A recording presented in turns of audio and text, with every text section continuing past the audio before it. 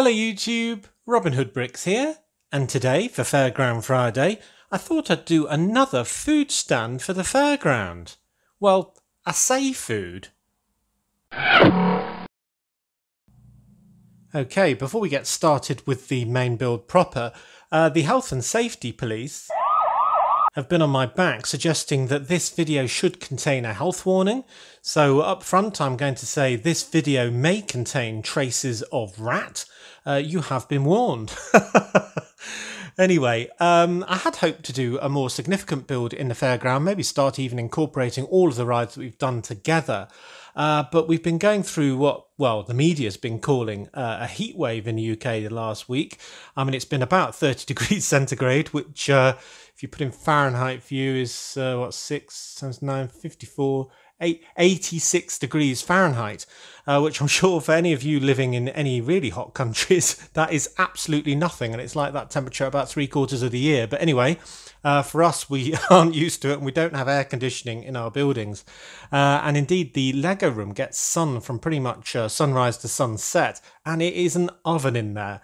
So the idea of working in there and doing a film with all the hot lights and everything else for filming really didn't appeal. So we're going to do a smaller side build instead, but they all need doing, so it'll be just as much fun. Now this build is actually inspired by, well, both an old set but also a single piece, and that is this piece here.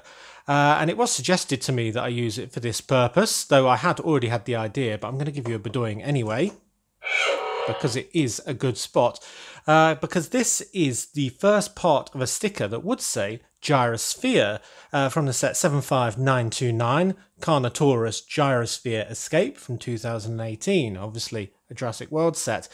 But gyros, as I would call it, is actually also a food product, kind of like a wrap, usually with pork, with tzatziki salad or something, kind of in a pita bread. And you can walk around and munch on that while you're at something like a fairground. So I thought that was a brilliant idea, and so did somebody else in the comments section. Another bedoying though to people who've pointed out that you do not call it gyros, even though that's what it looks like, and it's the beginning of gyroscope and other words like that, because the Greeks don't say the G, so you say gyros. So yeah, so we'll be trying to call it gyros from now on. So I'll give you a bedoying for pronunciation. Thank you, both of you. So yeah, today we're going to be doing a gyros stand, and this is also inspired by other pieces that I got in recent hauls. I mean, this was in the last haul, but also I got a lot of special pieces for this build in the recent Bricks and Pieces haul, and these as well. And I also got these wonderful little tiles, which are technically, whoop, just dropped it, that's how tiny it is. Technically, these are sort of tacos with a filling in, but I reckon they also look like mini pittas with filling in, so I'm going to use them as gyros. So I'm going to do two sizes of gyros. I'm going to do a small one, which is basically very basic, sort of green, brown, and then that bit on the top. And I'm going to do a bigger version as well, and the bigger version is going to have the meat in it.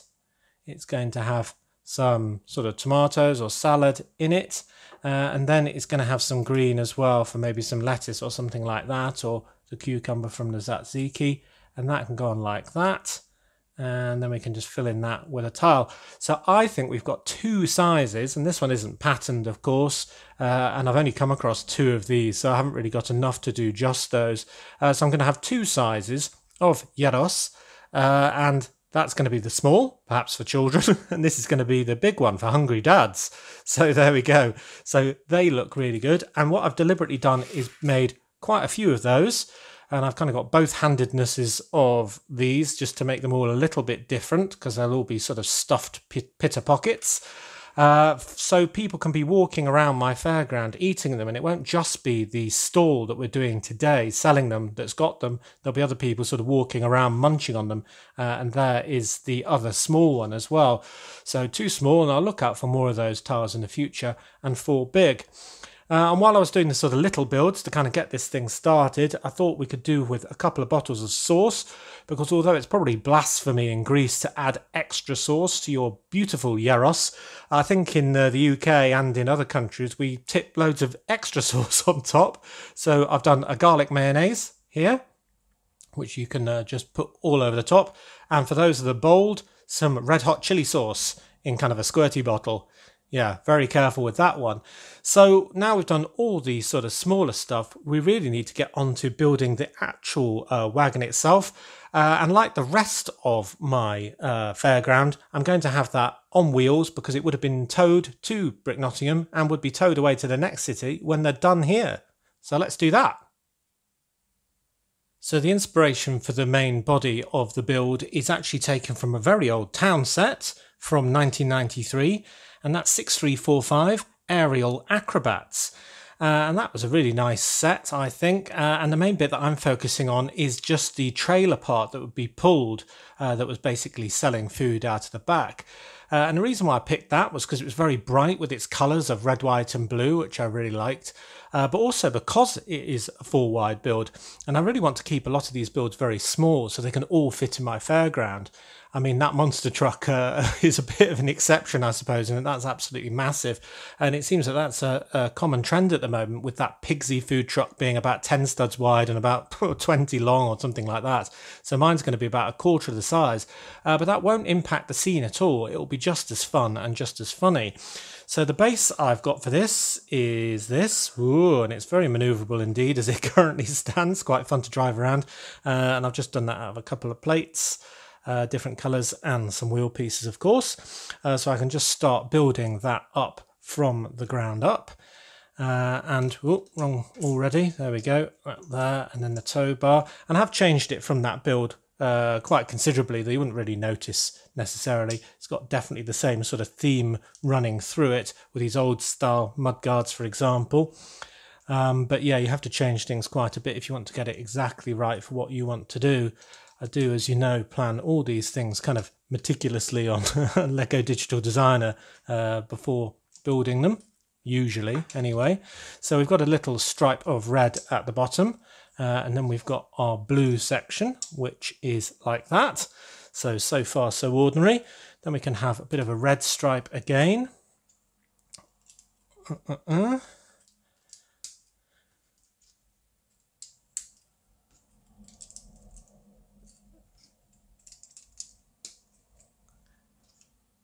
And I do like to take inspiration from all sorts of different eras. And as you know, I do base a lot of my builds on existing sets. And that's largely just so, well, they're kind of recognisable and there's a good bit of nostalgia in there as well.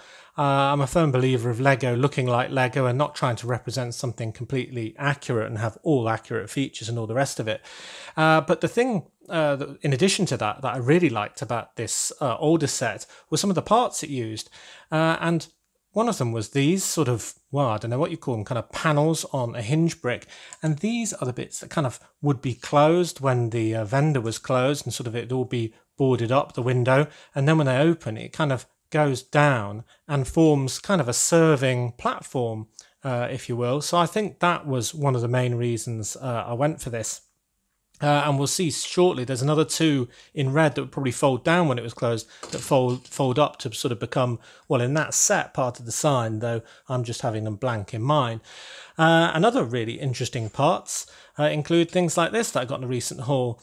Now, this is incredibly stained, this one, so I gave it a good clean, but it's still not come up. And I know I could peroxide it, but I haven't really got the time or the inclination. So I have to decide if we want this to be a little off-white or not.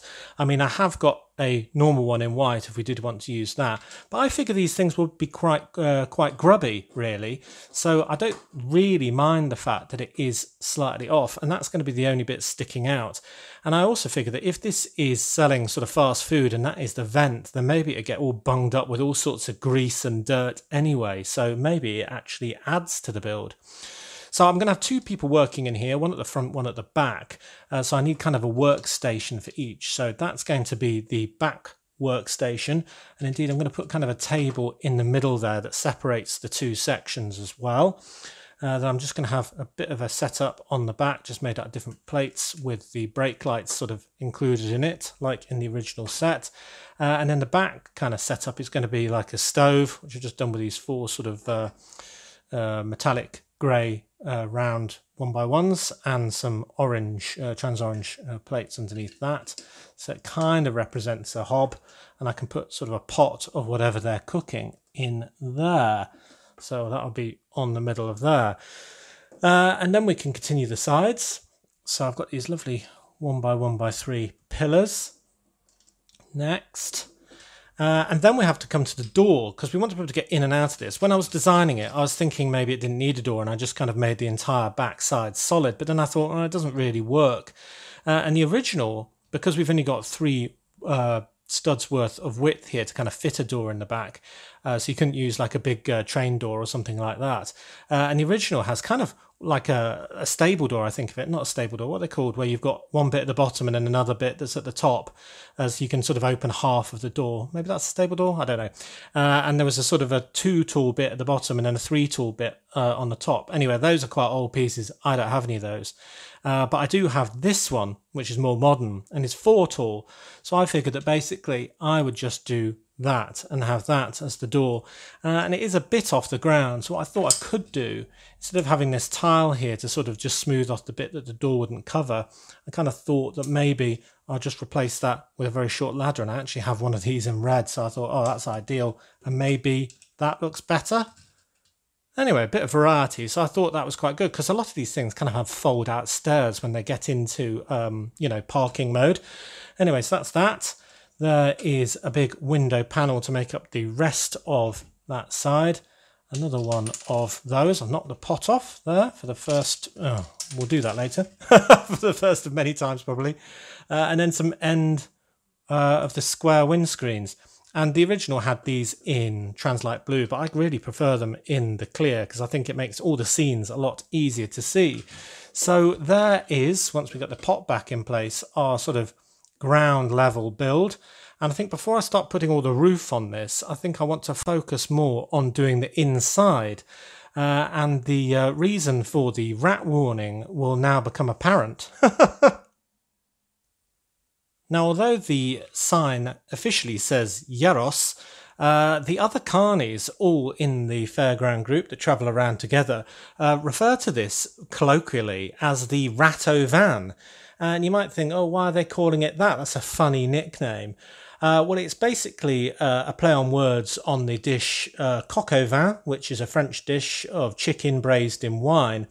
And vin, when pronounced in English at least, sounds a bit like van. So basically that's where the van bit comes from.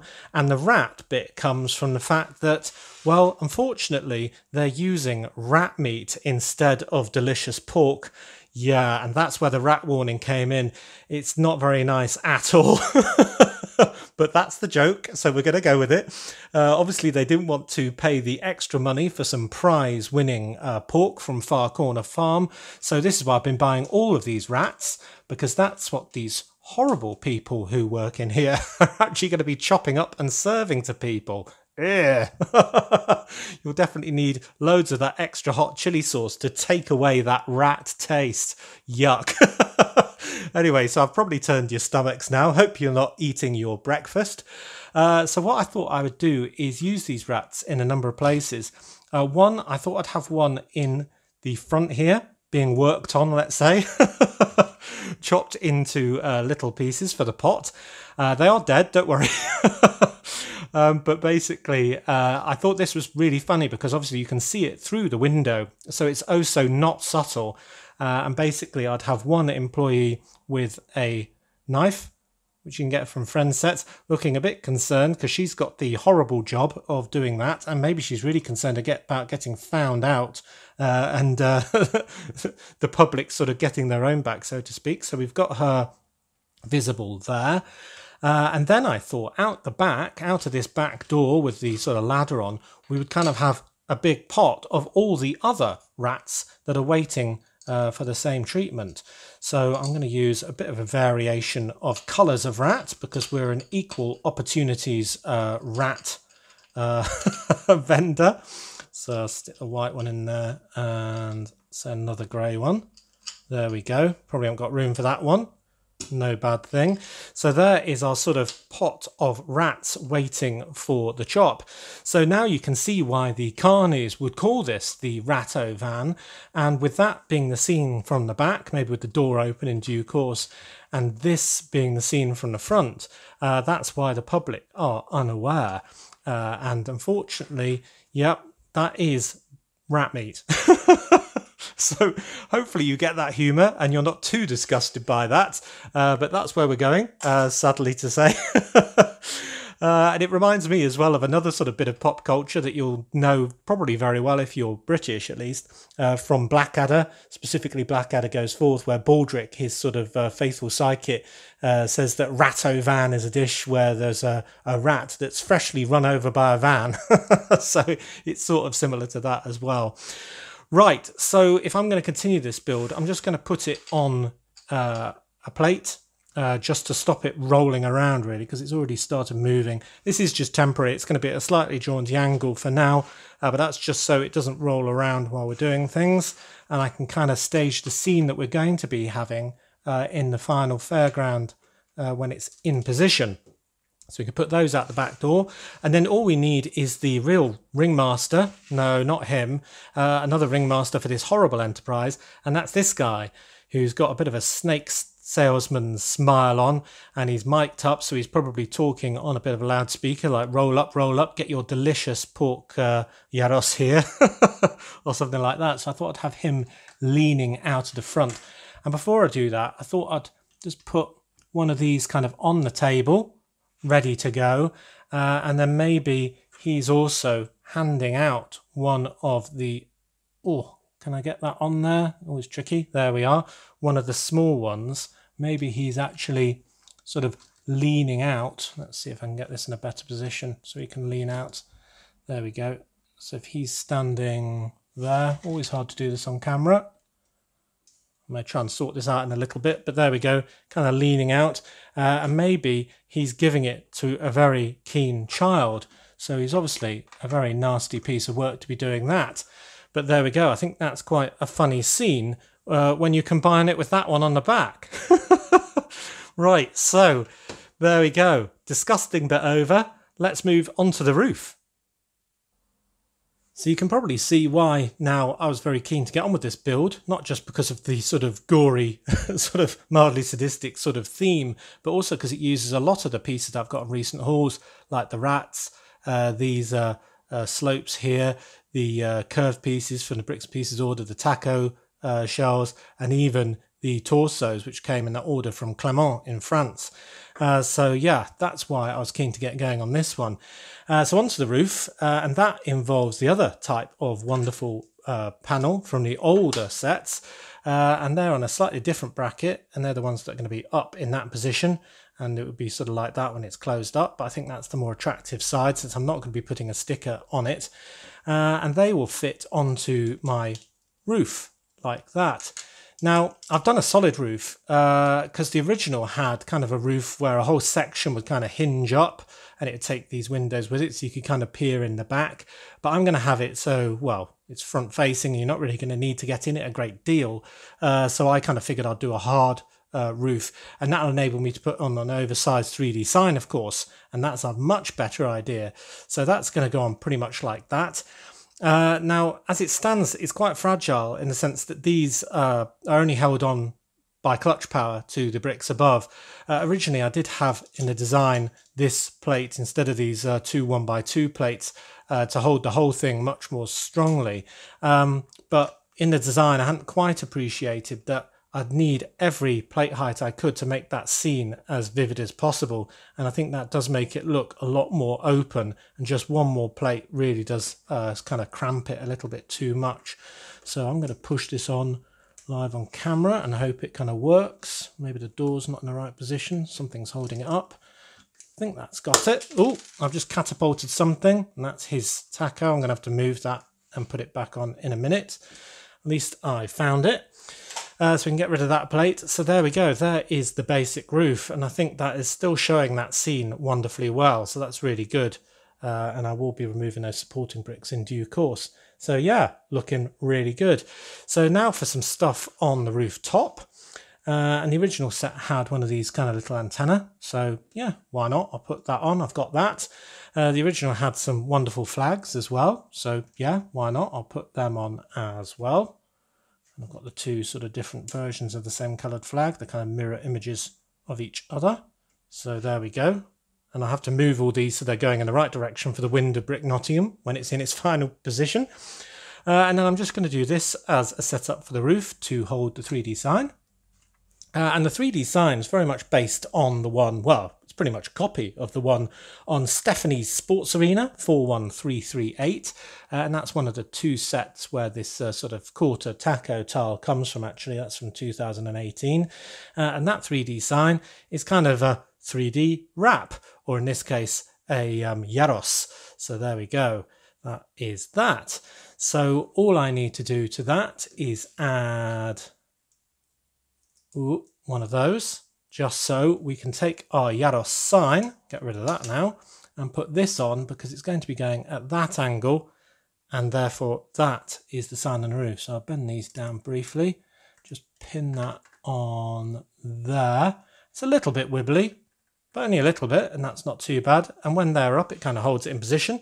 And I think that that looks rather fantastic. We've got it saying Gyros, and we've got the wonderful, well, example of our rat Gyros up there. And our very enthusiastic salesman of it, who'll even sell it to kids. Disgusting. So there we go. So I think all we need to do now is really think about what stickers we might want to add, and then to set the scene with some more paying customers. Wonderful. Well, you know I am a big fan of Lego stickers, so this one is looking remarkably bare. Obviously we do have the one on the sign, and we've technically got a printed brick there, but I think we could do more than that to make this even more exciting. First of all, I figured that a caravan that was pulled along like this would need a number plate. I've just found this sticker sheet that's got quite a few on, so I'll probably just pinch one of those to go on the back of it. And, well, I guess it'll have to go on that slope there, but it won't be very visible. But, you know, I'm not going to do one across assembly or anything like that. So, yeah, that'll improve it just a very little bit.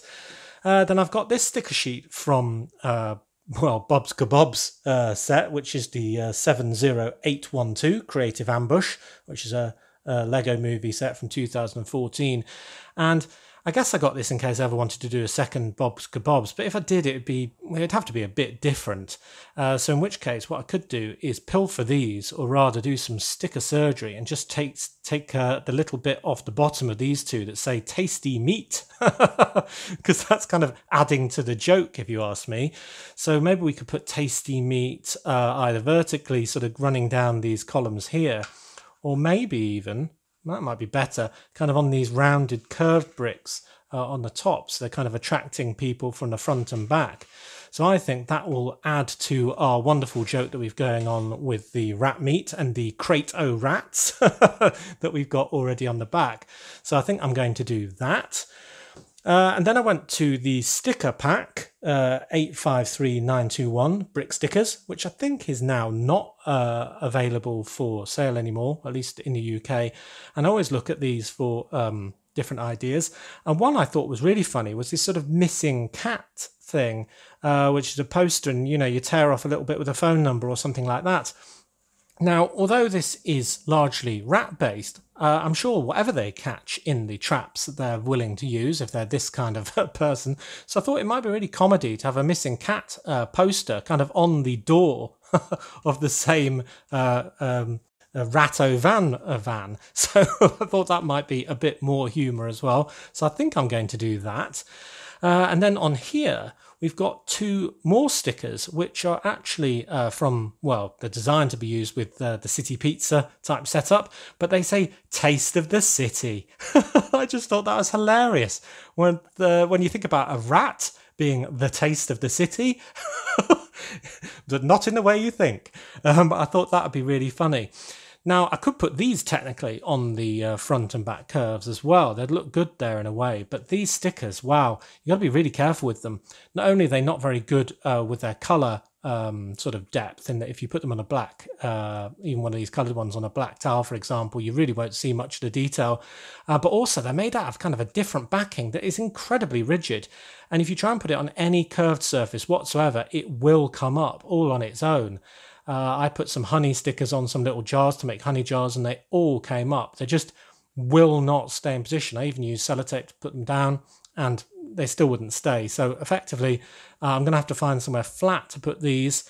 Can't put them on the glass. I mean, I could put them on these sort of flat surfaces here, so when you're ordering, you're actually, it says Taste of the City written on there, so that might be a good place for those. At least it will stay there, assuming it's big enough. So I'm going to go ahead and get sticking with all of these stickers, and then we'll see how it looks when it's fully done. Okay, and here it is with those stickers on. So you've got the tasty meat on each end.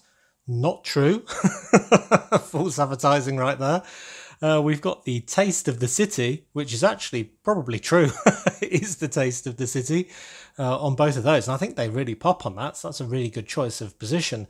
I almost put them on these vertical slopes, but it's always hard to read writing when it's on its side. And I think that actually works really well, especially with it repeating like that. So that's really good. And then we've got the missing cat sign on the door there. And I've deliberately put that at a slight angle because it would be posted by hand, of course. And I was thinking at one point of putting a cat in the Crato rats, but you know, you can just imagine the complaints from all the cat lovers, so I didn't do that. I'll just keep it pure rat, if there is such a thing as pure rat. So yeah, that all looks very good. Oh, and not to forget the number plate, which I've just put on that surface down there, that probably no one will ever see again. But there we go. I like the detail, so I'll put it there. So we've got a wonderful scene on the inside with a not quite convinced employee there, and a very convinced peddler of rat meat on the front there. We've got a kid waiting to get his. Maybe he's been accompanied by his mum, who is unwittingly feeding her son something dodgy. There we go. And then we can have a bit more of a queue because it's really popular, this. Really popular indeed. So I'll have a few people there. And then some satisfied customers. We've got this guy with one of the large ones. Lucky him. And then we can have a girl here with a small one, and maybe another lady with a large one. So they're all going away very happy because they are ignorant of the truth. Now, I'll have another one somewhere else in my fairground, so that won't go to waste. And these two bottles, we haven't really got studs to put them on, so I could do a little side table. Sometimes they have those for sauces. I could balance them on one of these things like that. And that does look very good, but wow, they are just going to fall off when I move things around. So for now, I'm just going to keep them at the front here with my spare Gyros, which I will continue to say in real life as well when I'm ordering it. So yeah, what do you think of that? Very fun and very bright and colourful scene, actually. I think we've all seen vans that look like this. I think we've all eaten food that looks like this. Let's just hope that it wasn't containing this. So I do hope you enjoyed that, and the concept behind it all didn't turn your stomach too much, and that it didn't ruin any meal that you happen to have been eating when you watched this video. But as always, thank you very much for watching. It is appreciated. Do remember to like, comment and subscribe for more awesome LEGO videos. And if you value this channel, there are many ways in which you can support it. Do check out the links in the description below. And if you want to send me something for Brick Hall 100, then you are very welcome to. My address is Robin Hood Bricks, PO Box 11048, Nottingham, NG8 9QS, Market UK if you're not in the UK, with a gift on the customs form selected and a value of around £30 or under, including postage, and then it will sail through and not get caught by the nasty customs men. But next time on Robin Hood Bricks, I think we'll go for a freestyle build around the city. The room is red hot still, so I might even make a start on the massive glass cabinet and do something fun in there. Ooh, dangerous, because I might not ever finish the fairground if I do that too much. So we'll do that on Monday, Hall on Wednesday as usual, and then back to the fairground on Friday. So, cool. Looking forward to all of that. See you!